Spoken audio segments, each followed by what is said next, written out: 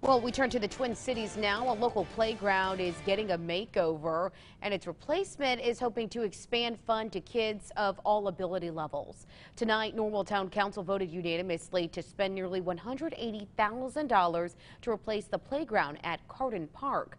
The new setup is designed in a way to allow access to kids of all abilities a chance to play at the park. Council members say children asked council back in May to make their playgrounds more inclusive for children with disabilities. Investing in an old playground that the equipment was long in the tooth and need to be replaced. So when we had the opportunity to replace the equipment, that we replaced it with equipment that provides for children with developmental needs or accessibility needs, as well as able-bodied folks.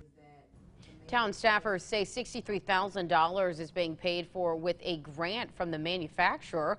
With the vote, the town council is speeding up the purchase to get the most out of the grant. Park staff members are expected to install it next summer.